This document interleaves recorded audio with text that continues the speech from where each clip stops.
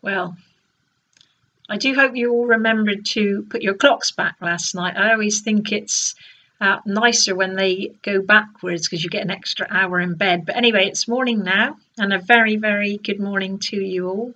I'm Deacon Sally. Thank you for joining us here in Jersey in the Channel Islands. You're all very, very welcome to join with us and share in our worship this morning. We have Reverend Jenny with us this morning, who will be bringing us her thoughts on the passage from Deuteronomy, where God, at the end of Moses' life, shows him the promised land before Moses departs this earthly life.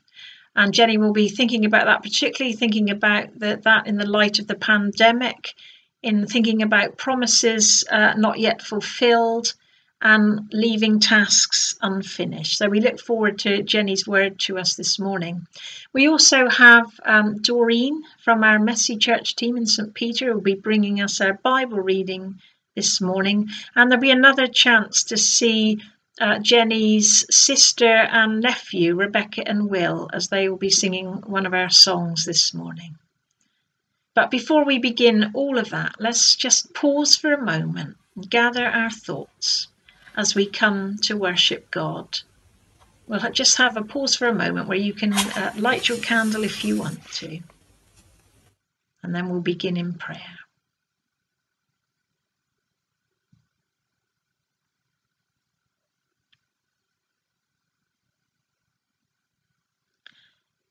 Lord, you have been our dwelling place throughout all generations. Before the mountains were born, or you brought forth the whole world, from everlasting to everlasting, you are God. God of all that has been, all that is, and all that will be. We have been born, and one day we will die, but today is a day when we are here to worship and praise you. Accept, O God, all that we bring and all that we offer this morning. In the name of Christ, Amen. And so as we think of Moses this morning, and we think of how the angel of the Lord appeared to him from within the flames, within a burning bush, and how Moses was told that he was standing on holy ground, we sing this morning our first hymn, Be Still for the Presence of the Lord. The Holy One is here. We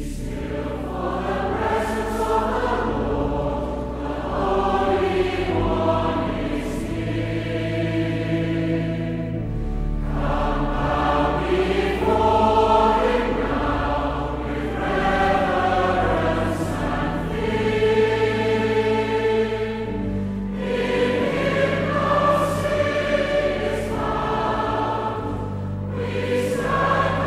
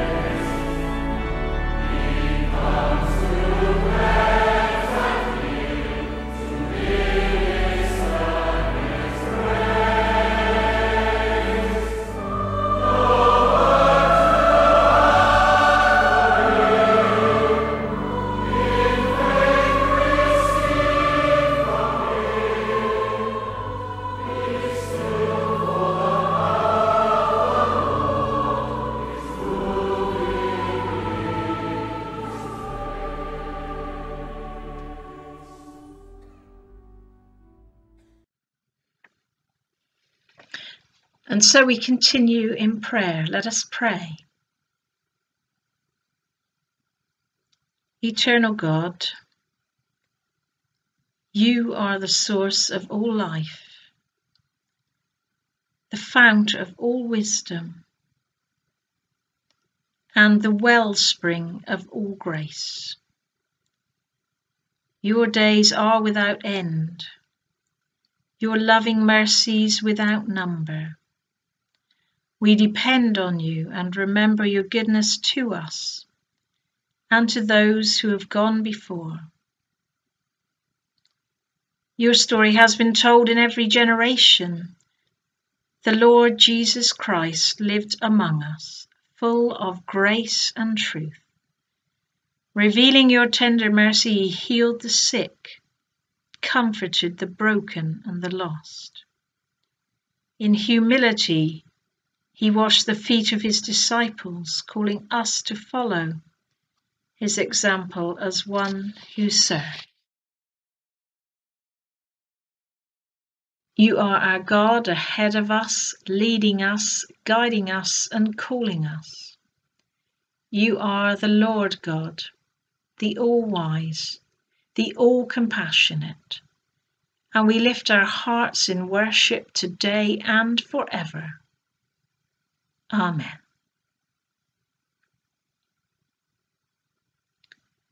Loving God, forgive us when we fail to trust in your promises to us. Forgive us when we seek to control others and deny your promises to them. Loving God, we are not always the people we want to be, nor the people we ought to be. And yet you promise us forgiveness through Jesus Christ our Lord.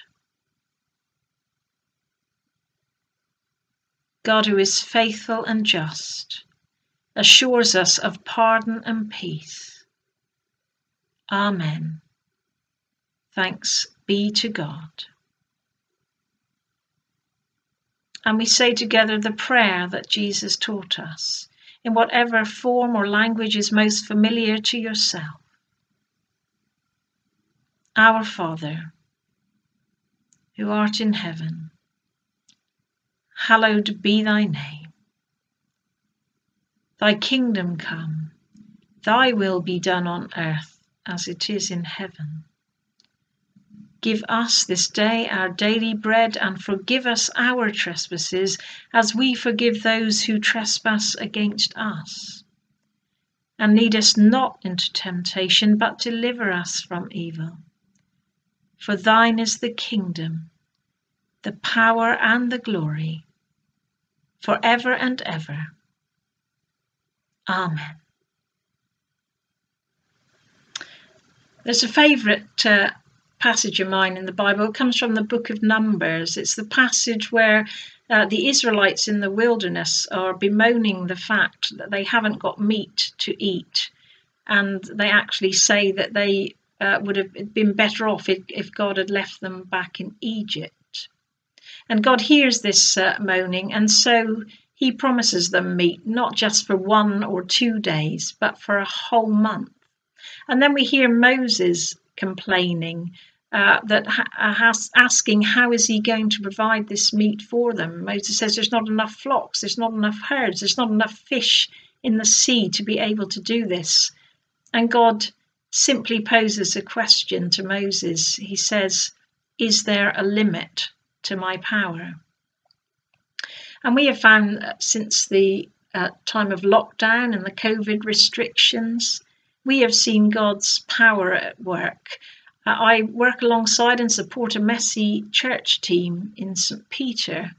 But at the moment, we're not meeting for messy church because we feel to have to restrict the families and keep them separate and keep all the craft materials separate and all the rest of it would turn it into rather formal church. And so we have decided instead, and this was something that was laid on the heart of our team leader Katie, that we will do messy church in a bag. It's kind of a takeaway version of messy church. each month we print out a Bible story for the children with a reflection on the back to help them ponder on the story.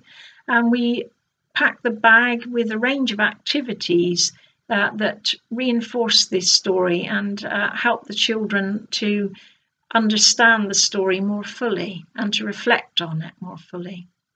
And what we have found is that these bags are not just being collected by people who would normally attend Messy Church, but also families that we have not come into contact with before.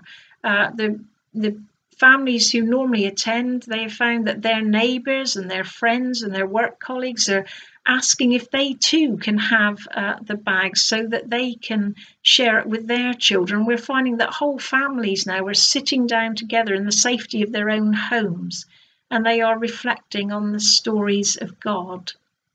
And so at Messy Church, we realise and we declare that certainly there is no limit to God's power. There is nothing that God cannot do, and there's no one that God cannot reach.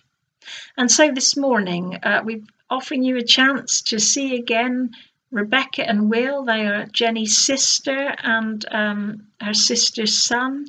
And they are going to sing a song for us now, one that we love to sing at Messy Church. Our God is so great, so strong and so mighty. There's nothing that he cannot do. Are you ready, Will? Yes.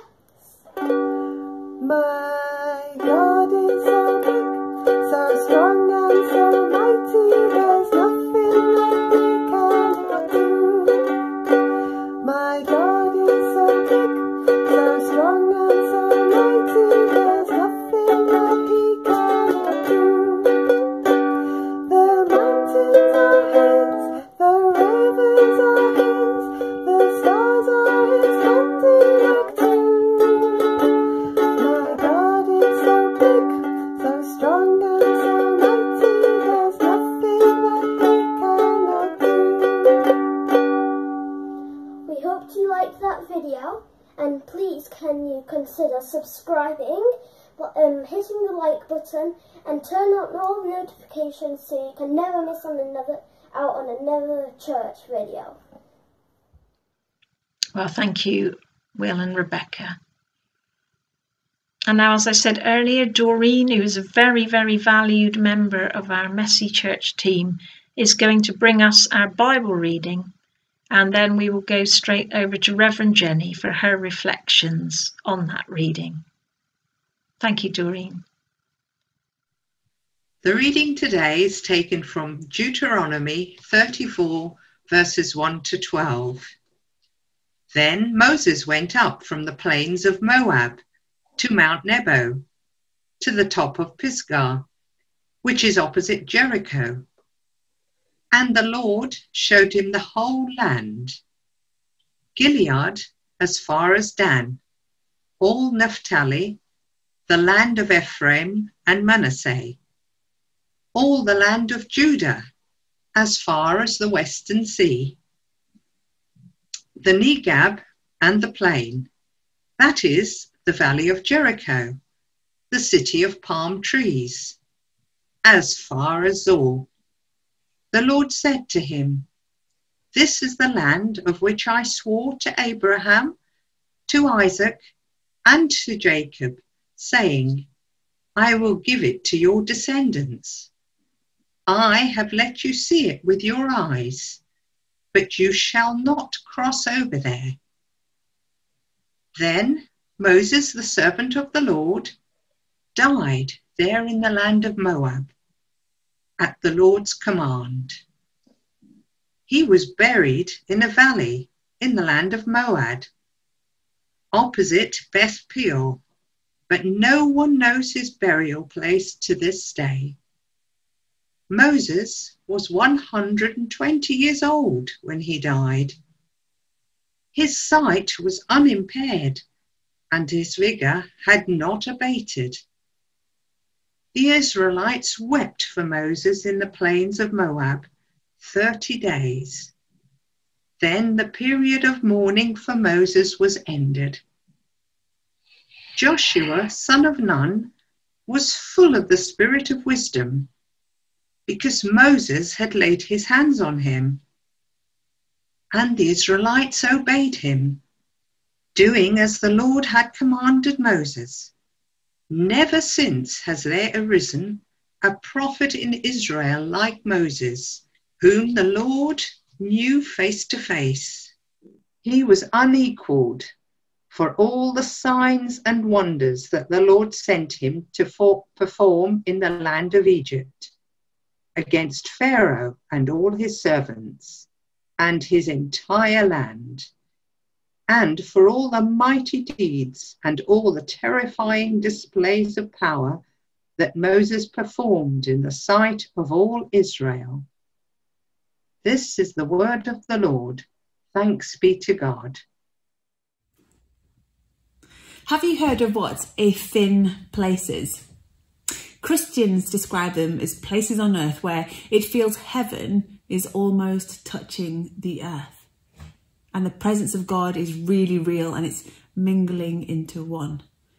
They call them thin places because whatever it is that separates heaven from earth, that place, that thing, is really, really thin.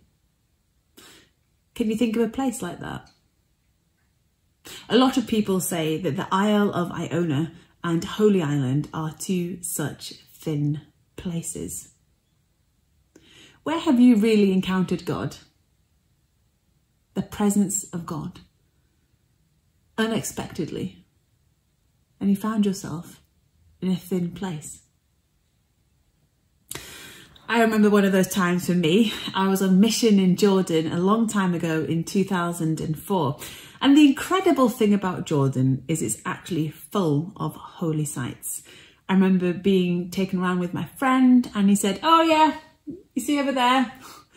You see that white dome? That's Uriah the Hittite's tomb. You know, as in Uriah the Hittite from Bathsheba." I was like, mind blown. Do you see that valley over there? Yeah, that's the valley where David was hiding from Saul when they were chasing each other and hiding.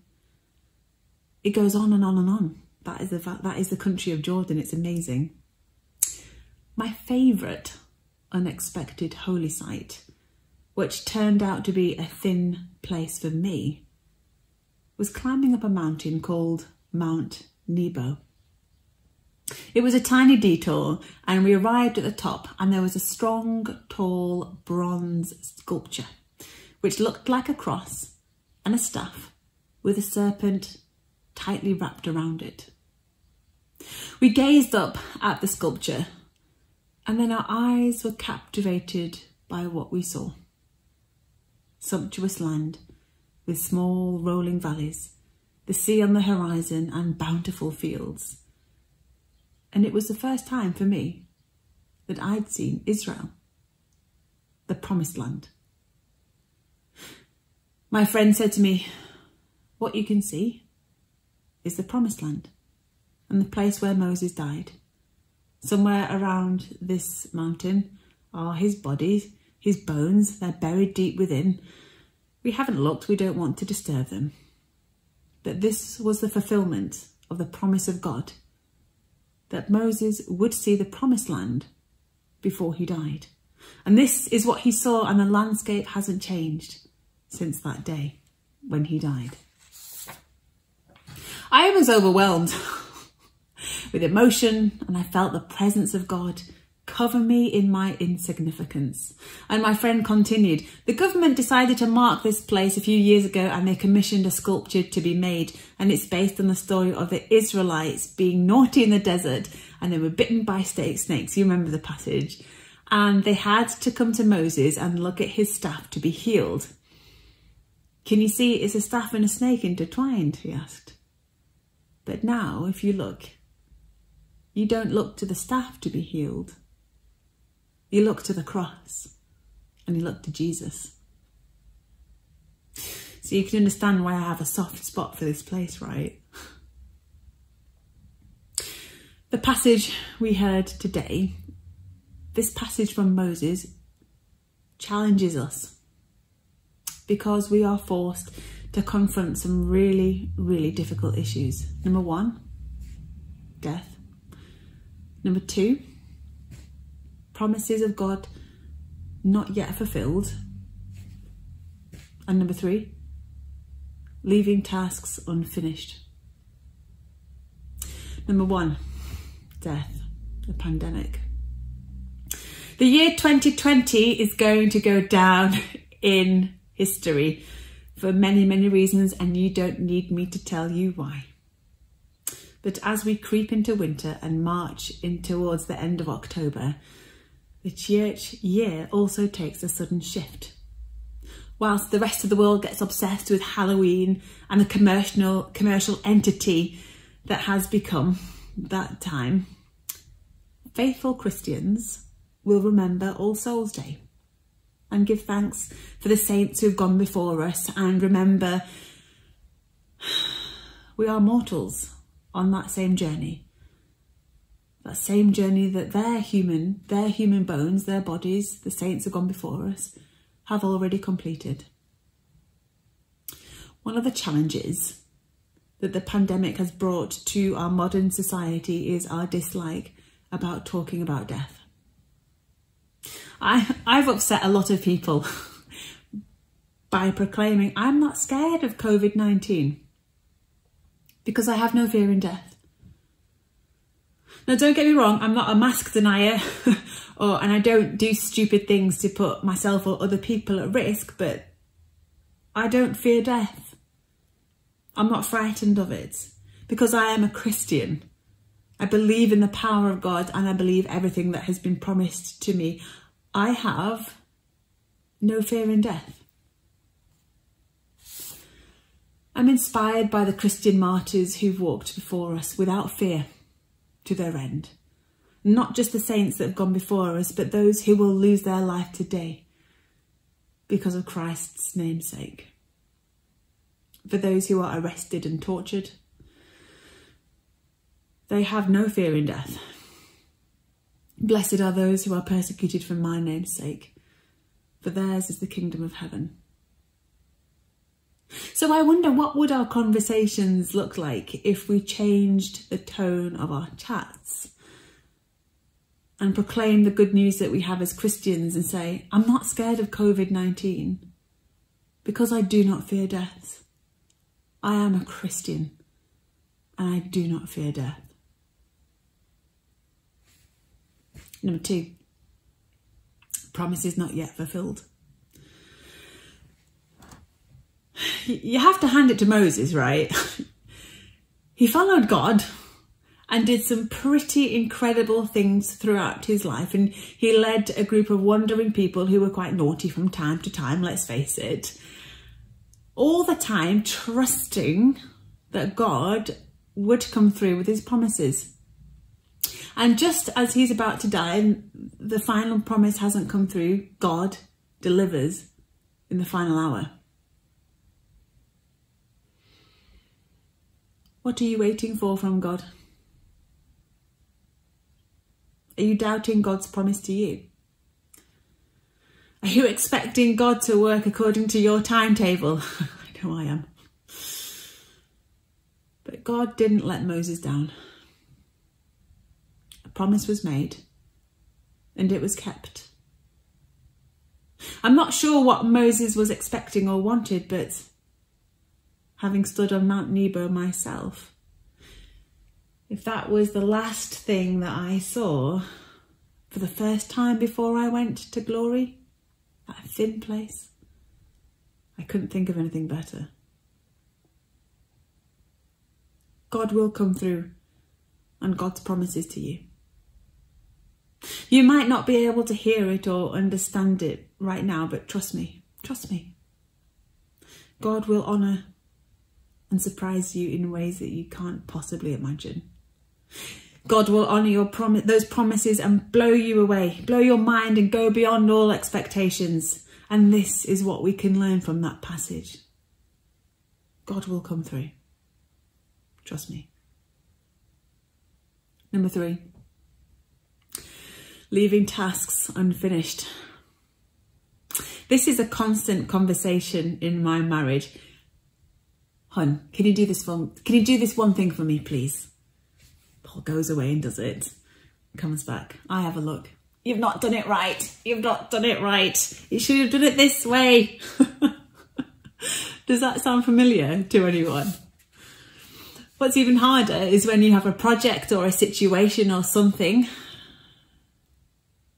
and you need to let go. I don't know what it might be. For ministers like myself, it's often churches and people. For you, it might be allowing someone at work to actually do their job, to trust someone to do that task, or just even accept that this big thing might not be your job to complete. You got it started, but maybe someone else needs to finish it. And that's hard. And I'm challenged by this passage because Moses is a control freak, a bit like me. But he has to trust and let go. He has to trust that Joshua is going to carry on the hard work that he started. It might not be done in the same way, but he has to let go and trust. And there's the challenge, isn't it? Trusting other people to do something that you started and also letting go. What are you holding on to? What's gripping you right now? What do you need to let go? Moses walked the mountain to his death to be received into the arms of God. He trusted in those final footsteps that God would deliver God's promise, that he would see the promised land, and accepted that he could do no more and let Joshua take over. What do you need to do to become like Joshua? Does fear of death grip you as a Christian? Do you doubt God's promises? Who do you not trust at the moment? And what do you need to let go of? The Israelites looked to the staff of Moses to be healed. We look to the power of Jesus to find our peace and our healing. So take your worries and your problems to the foot of the cross of Christ. And if you're wrestling with something, don't wrestle alone. Don't struggle alone, particularly at this time of All Saints and as we're coming up to Christmas. Talk to someone. Call your minister, your pastoral visitor, somebody that you trust. But believe me when I say, you are not alone. Amen. Standing on the promises of Christ my King, through eternal ages let his praises ring. Glory in the highest I will shout and sing, standing on the promises of God. Standing on the promises, standing on the promises, standing on the promises of God my Saviour. Standing on the promises, standing on the promises. I'm standing on the promises of God. Standing on the promises of Christ the Lord, bound to him eternally by love's strong cord, overcoming daily with the Spirit's sword. Standing on the promises of God. Standing on the promises, standing on the promises, standing on the promises of God my Saviour. Standing on the promises, standing on the promises. I'm standing on the promises of God. Standing on the promises I cannot fall, listening every moment to the Spirit's call, resting in my Saviour as my all in all. Standing on the promises of God. Standing, standing, standing on the promises of God my my Saviour, standing, standing. I'm standing on the promises of God.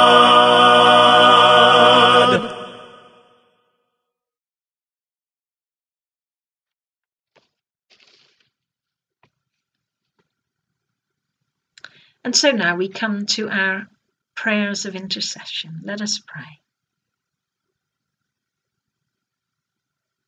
Eternal God, we thank you for all that you have promised us through Christ Jesus, and for your faithfulness in all your dealings with us. And God of all hope, we call on you today.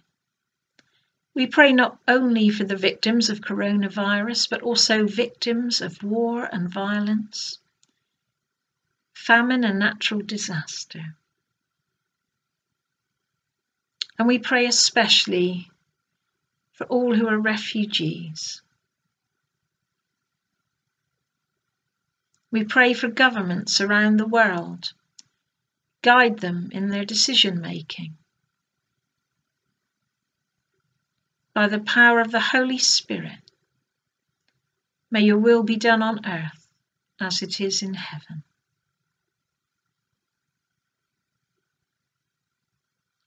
We pray not only for people unable to attend worship currently, whether online or physically,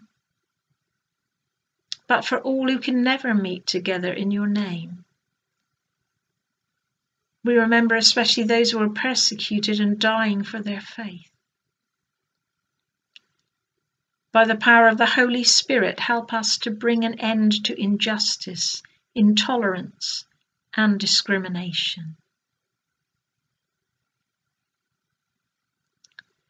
We pray not only for those feeling isolated at this present time, but for all whose loneliness and isolation will remain once this crisis is past. We remember especially the homeless, the voiceless, those suffering from mental health issues, and those who are abused. By the power of the Holy Spirit, help us to bring an end to their suffering. We pray not only for those suffering from the coronavirus, but for all who are ill, particularly those whose treatment has had to be postponed at present, causing anxiety for them and their families. We remember especially all those who work in healthcare and other essential services.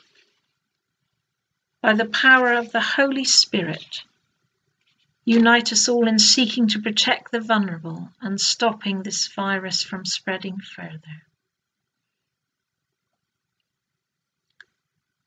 We pray not only for all who mourn the loss of their loved ones, but also for all who grieve for broken relationships, and for all who are suffering from loss of employment, home, and identity. By the power of the Holy Spirit, help us to recognize the needs of others and inspire us to share of ourselves, our time, and our material wealth.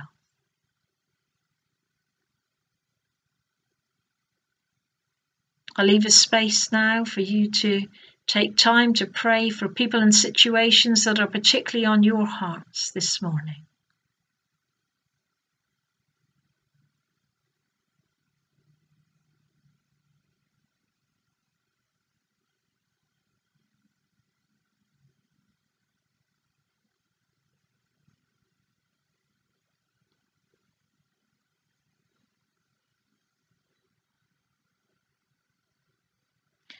Lord, in your mercy, hear our prayers, which are offered in the name of the Lord Jesus Christ. Amen.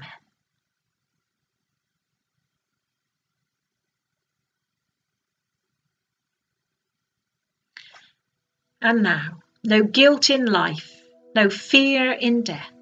This is the power of Christ in me. We sing our final hymn, and it's brought to us by the National Methodist Choir of Great Britain, another chance to hear their rendition of in Christ alone. In Christ alone, my hope is found. He is my light, my strength, my song. This cornerstone, this solid ground, firm through the fiercest drought and storm. What heights of love, what depths of peace, when fears are stilled, when striving cease. My comforter, my all in all, here in the love of Christ I stand. Oh, oh, oh, oh.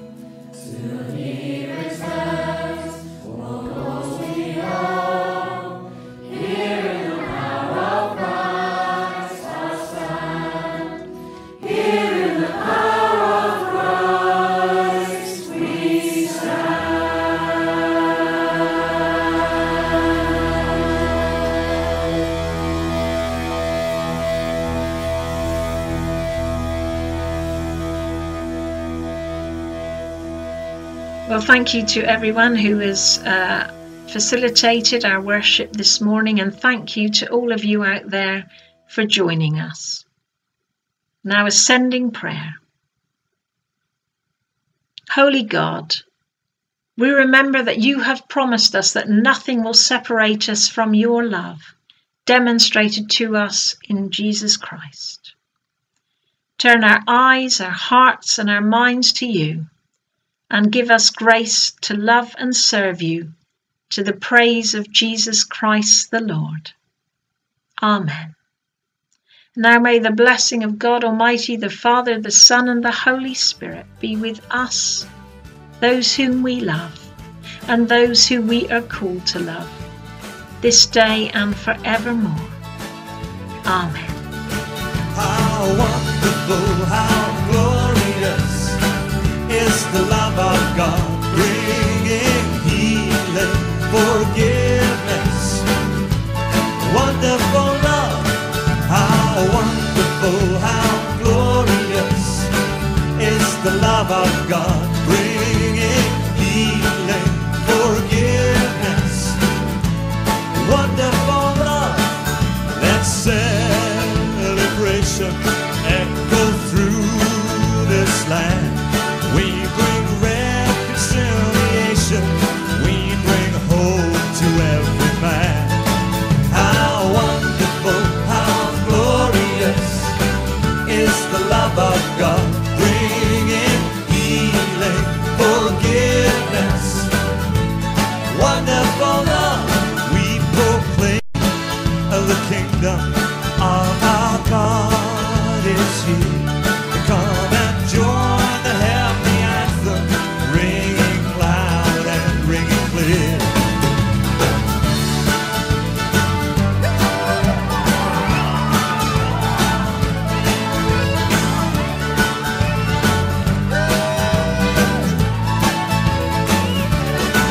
How wonderful, how